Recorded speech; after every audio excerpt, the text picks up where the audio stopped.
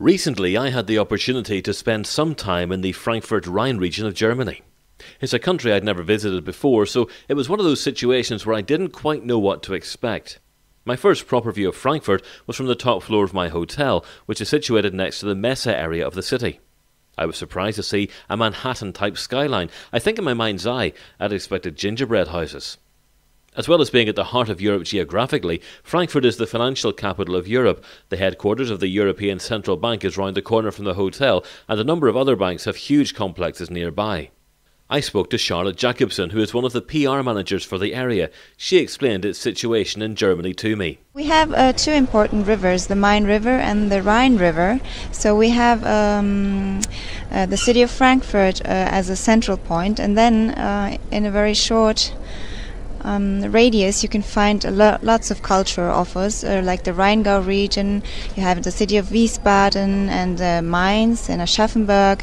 So you have a cultural side with hiking and biking and lots of outdoor activities that you can do. You can have good food and very good wine. We have one of the best wine areas in our region, and of course also lots of historical sites and UNESCO World Heritage sites that you can visit. The main tower, one of the taller buildings, has an open rooftop where visitors can get a bird's-eye panoramic view of the city and the surrounding areas. The local TV station has studios there too, and while we were there, the weather forecast was being broadcast from the roof. Viewers watch every night to see what Frank the Weather Frog, which is a stuffed toy, predicts. If he sits up, it'll be fair. If he lies down, the weather will be poor.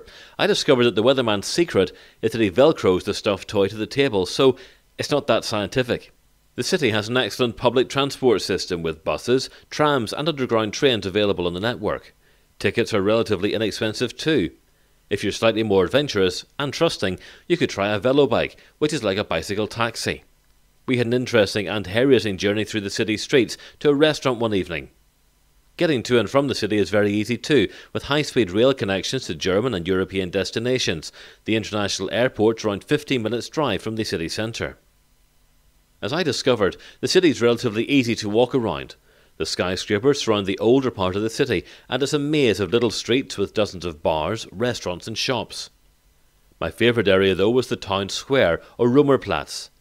It's where you'll find the old town hall, the cathedral and some other beautiful buildings. In fact, it was there I had my first taste of the local speciality, Apfelwein, while sitting watching the world go by. I also discovered Römerplatz is where Frankfurt's famous Christmas market's held every year. The city is renowned for its Apfelwein taverns, which offer all sorts of meats, sausages and cheeses washed down with large jugs of the usually homemade brew.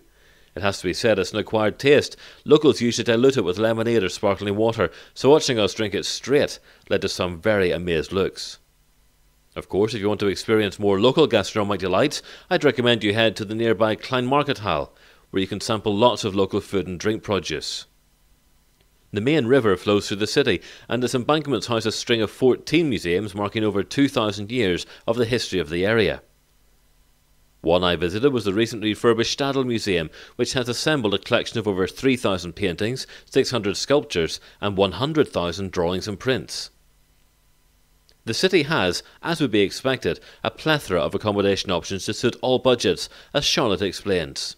You know, we have everything that you could possibly imagine. There are 5-star hotels in the city of Frankfurt, for example.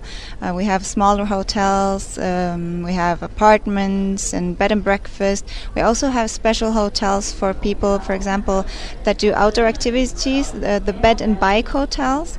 So you will find everything that you can afford and what you can imagine. For further information, why not check out the website www.frankfurt-rhine-main.com.